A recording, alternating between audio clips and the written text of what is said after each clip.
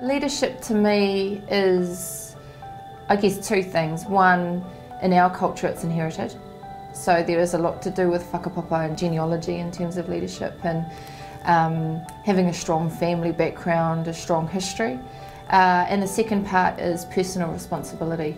So ensuring that you live your life like everybody is watching, and that you create an environment where you would like your children to be living in, or to be treated.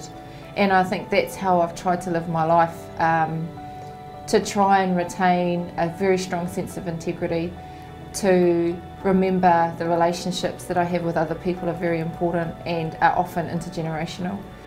Across the boardroom or negotiating table, Tina Porou makes her passion and focus to ensure the people and communities she serves reach their aspirations. Her span is wide. Tina manages million-dollar budgets and develops sustainability protocols for one of New Zealand's largest listed companies, Contact Energy.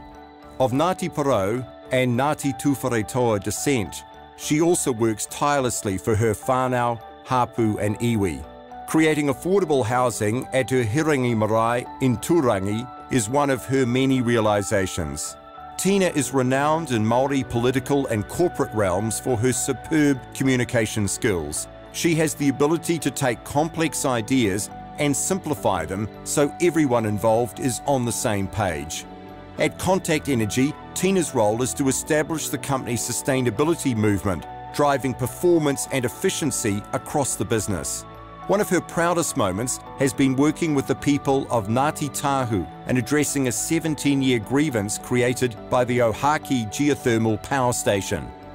As General Manager of the Te Arawa Iwi River Trust, she worked to improve the health of the Waikato River.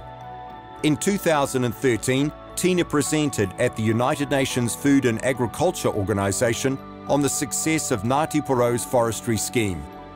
A respected voice in governance, she holds roles with the Lake Taupo Forest Trust, Toitu Ngāti Porou and the Government's Waste Advisory Board. Tina shares her wisdom with the next generation of Māori leaders through mentoring and advocacy work. We congratulate Tina Porou, recognised in 2015 with a Sir Peter Blake Leadership Award.